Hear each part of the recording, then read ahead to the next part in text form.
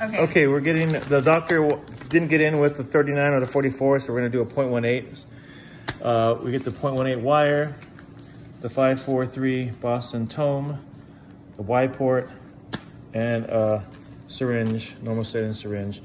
And here it is outside. Yeah. This is just a little reminder, this is a cannula, so there's no cutting. There's no cutting capability. No cutting. This is a long exchange, long wire. We are going to leave the stylet in, attach some normal saline to it, and flush normal saline through the whole thing to get it nice and slippery in case we need a wire. We're going to take the stylet out now. It's all right. This is live. We're going to put the Y port on. Loosen. Loosen makes the wire able to go through it. This is a long wire, 0.18. It's the only wire that'll fit. We're going down. It should be nice and easy to go down because that normal saline is the lubricant.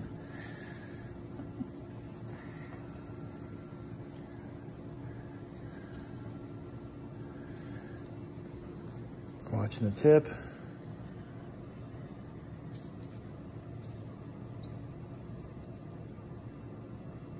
Okay, so I'm gonna help out here. So at this point, right, we would hand it over to the physician, correct, Rochelle? Yes. All right. And then they can help hold All right, so it's ready to go. We're sticking it down. It's been primed. The Y cap is on, and it's been primed with saline.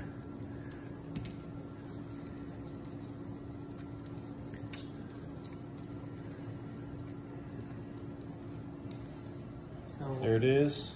So it's inside the duct. So the physician, now I'm doing talking, I probably shouldn't, but so the physician's going to attempt to advance the wire, right? Yep, looking on the screen. So we're advancing the wire, and we're able to get access, what we think is access, right? So we're in the CBD. Yeah, he's moving this around to get in. He finally got in, yay. So you're replacing the normal saline with dye. Yeah, so it's half-half. So you could empty half of this out. So it's half filled with saline, and then you go into the contrast and suck out the other half, so it's a full thing of half and half. Reconnect it to here. Remember, this has already been primed with saline, and now it's got contrast in. The wire's where it should be, and we're gonna tighten that. Super important. Really tight. Just to give more, thought process behind this. Full contrast may work, but it's going to be harder to inject because it's more viscous and thick. If you're having challenges injecting, you may want to use a 50-50 contrast mix to just make pushing it easier. So something we can experiment with. This would have no air in it. This would be just 50-50 or full, like you were saying. So now we're injecting. This is tight, so nothing's going to leak out. And then we're injecting smoothly. Do we aspirate first for that? No, Okay. Yeah. because we already know we're in the duct. This doesn't come out. Yeah, and so that was successful. The only variable here would just be we're injecting, and this, Now what is this for then if we're not ever using it? I mean, in theory, you could take this off and put the syringe here and switch the cap around, but essentially it's just a seal. Okay, cool. Thanks.